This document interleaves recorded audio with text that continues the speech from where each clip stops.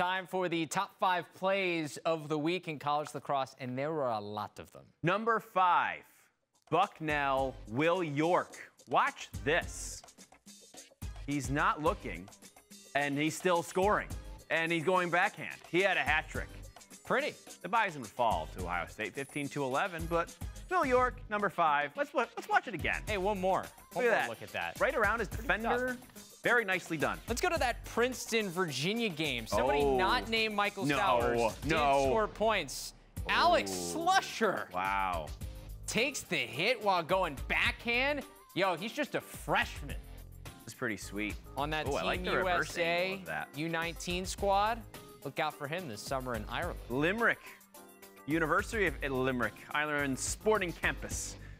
We go to number 3, Brindy Griffin. Oh, the backhands are in, apparently, this week.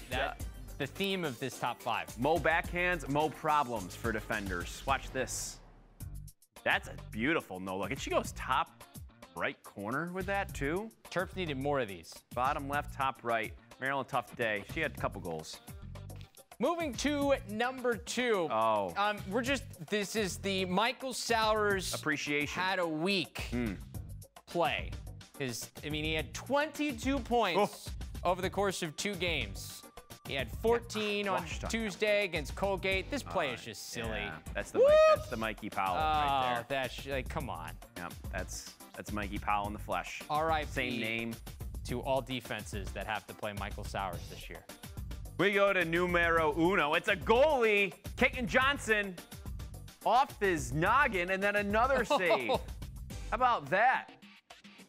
What a save. Double save. 2 saves for 1.